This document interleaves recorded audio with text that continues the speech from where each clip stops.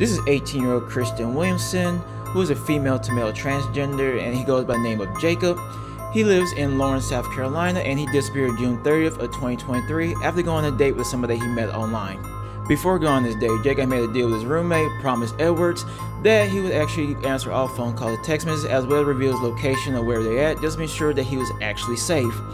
But when he never returned home, nor responded to any text messages or phone calls, and his location was actually turned off, that was when his roommate actually got worried and notified authorities what was going on.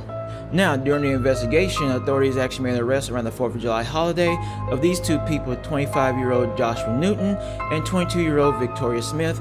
And during their investigation, they actually found out that Joshua Newton was the one that actually picked up Jacob for their date and was supposed to take him to an amusement park on the border of North Carolina and South Carolina.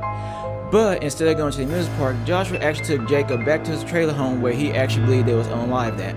Around the same time they was actually making the arrest, they actually found Jacob's body 10 miles away from Joshua's home.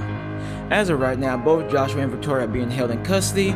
Joshua is facing charges of first-degree murder as well as obstruction of justice, and Victoria is looking at obstruction of justice as well as accessory after the fact. As of right now, it's been updated that she is also facing first-degree murder charges as well too.